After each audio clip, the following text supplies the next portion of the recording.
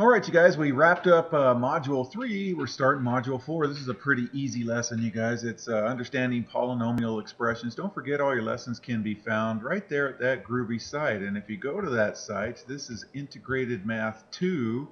So there's the Integrated Math 2 link, and then it's going to be right down here. It's going to be this lesson. So as soon as I load it, I'll insert it right there. Okay, so here we go.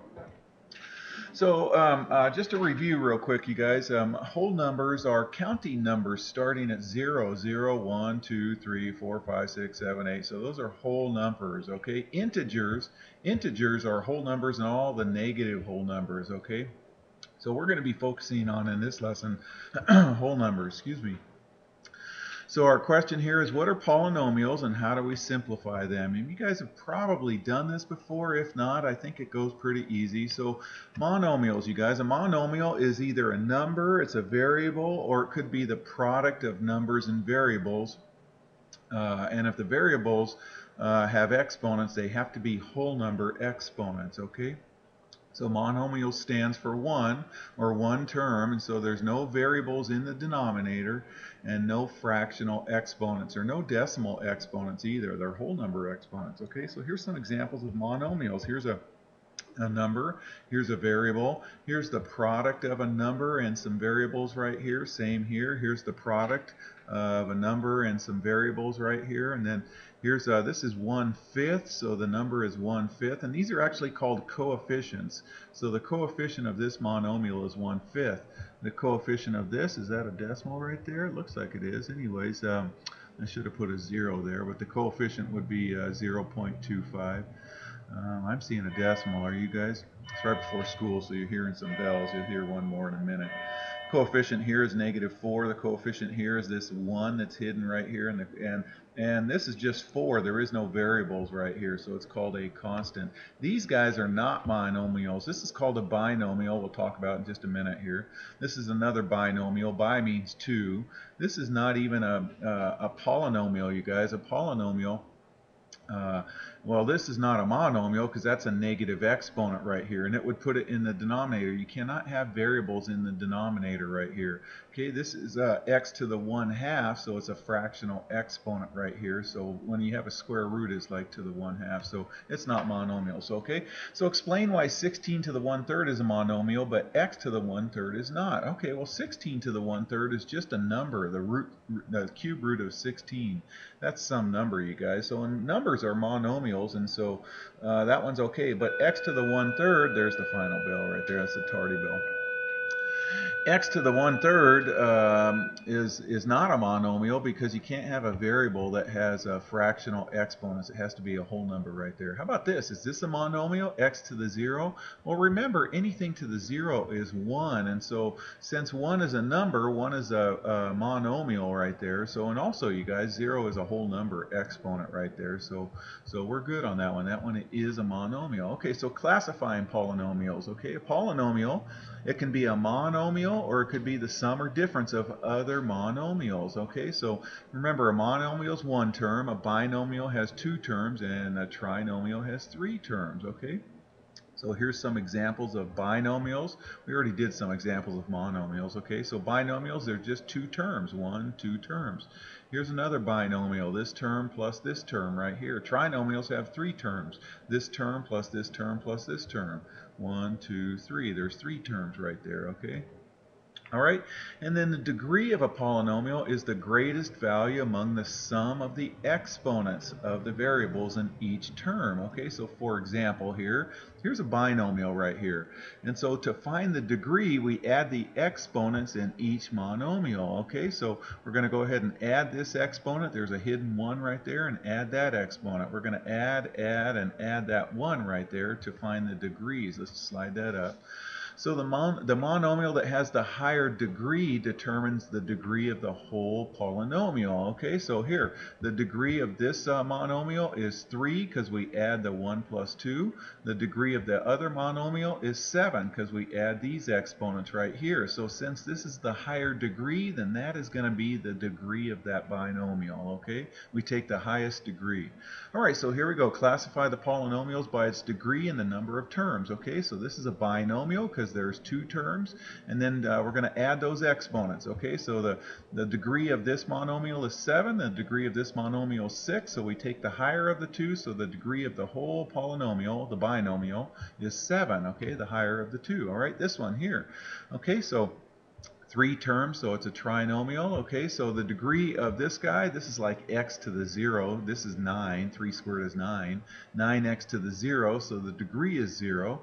Okay, the degree of this guy is 3 because of that 3 right there, and the degree of 8n to the 1 power is 1. So take the highest degree, so it's 3. The degree of this trinomial is 3 right there. Okay, how about this guy right here? Okay, those x to the 0 and y to the 0 are just 1, so it's really 5 times 1 times 1, which is 5 plus 5, which is 10, and that's a monomial, you guys. And since it has no variable, or does, x to the 0, okay, or y to the 0, or xy to the 0, or xyz to the 0. Anyways, the degree is 0, okay? All right, how about this? Is this a polynomial? Okay, well, I'm going to say no, because this variable has a decimal exponent, and it's not a whole number, so it's not even a polynomial right there, okay, because it has to be whole number exponents. All right, standard form of polynomial, it has to have one variable, only one variable in it, and it's written in decreasing degrees, and we call it descending order, okay? Some books do anyways, descending order. So when it's in standard form, you guys, when it's in descending order or decreasing degrees, the monomials are, then the coefficient of the first term is called the leading coefficient. Okay, so here's a polynomial that's written in standard form. So we have the highest power, then the next highest power, then the next highest power, and then the constant is always at the end right here. Sometimes it doesn't have a constant, but anyways, it's a 4th degree because that's the highest degree right there, and the leading coefficient is that 5 right there. Okay. All right, so write each polynomial in standard form and give the leading coefficient. Okay, so we've got to start with the highest power, this negative 4x to the third minus 2x squared plus 20x plus 1. Okay, so there it is in standard form, and the leading coefficient is that negative 4. Now, it didn't say state the degree, but the degree is that 3 right there. Okay, all right, here, this one here, so put it in standard form. Okay, so the highest power, then the next highest power, then the next one. Okay, so the leading coefficient is this negative 1 right here, and the degree is the 6 because of that 6 right there. Okay, easy, right? Told you. So polynomials can be simplified by combining like terms, and like terms are monomials that have the same variables, and the variables have to be to the same power. So let's simplify, okay? So I have some y cubes here and here, and I have some y squareds here and here. Those are our like terms, okay? So we just add the coefficients. So negative 2 plus 2, it cancels. There's 0 y squared, so they just cancel. And then negative 8 plus this 1 right here is negative 7 y squares, okay? So easy, right? Hope so. All right, so I have some p cubes, q cubes. I have some p to the 5th, q to the 4th. Okay, oops, this is supposed to be a, what am I doing? I made a mistake right there. Yeah, that's supposed to be a squared. Let me switch that right here. This is supposed to be a squared right there, okay? All right, so then I have this p squared q cubed is going to be the same as this p squared q cubed, and then this p to the 5th, q to the 4th, we're going to match with this p to the 5th, q to the 4th right there, okay? All right, so these guys are like terms because they have the same variables with the same powers, and then the red guys have the same variables with the same powers. So here we're going to go ahead and add this 1 plus negative 4, and we're going to add this negative 4 plus 3 for the coefficients right there. All right, and so we should get that right there, okay? Easy enough. All right, almost done, okay? And then this one here, so look at the ones that have, are there any more y cubed x's? Yeah, right here, y cubed x. Are there any more y squared x? And so I don't see any more, so that's all by itself, but there are a couple of y squares. So let's group our like terms together right there and then add the coefficients, okay? There's a negative 1 right here, there's a positive 1 here, they cancel, okay? And then over here we have y squared plus y squared is 2y squared. Okay, so there it is simplified right there. All right, this one's a little goofy right here. So we just look at the variables, you guys. What are my like terms? Okay, here's a ABC, and the coefficient is this cube root of 5. There goes my coffee right there. It's about 7:06 right now in the morning. We have 0 periods, so at my school. Anyways, here's a ABC, and so 2 to the 6. So I'm going to combine these like terms with this coefficient and this coefficient. Okay, do not change that to a decimal. We'll leave it as the cube root of 5.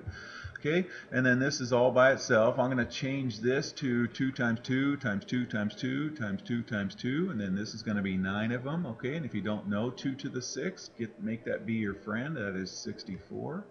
Okay, and then 2 to the ninth is 512, so just multiply it out. So anyways, that's our answer right there. Isn't this a goofy looking coefficient right there?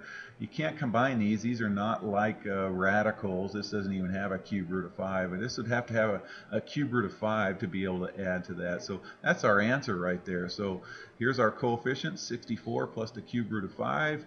ABC, and then 5 plus 512 AB. All right, and then one application here. So a skyrocket is launched from a 6-foot high platform with an initial speed of 200 feet per second. So this polynomial right here gives the height in feet the skyrocket will rise in t seconds. So how high will the rocket rise in a 5-second fuse? Okay, so the 5-second fuse is our time.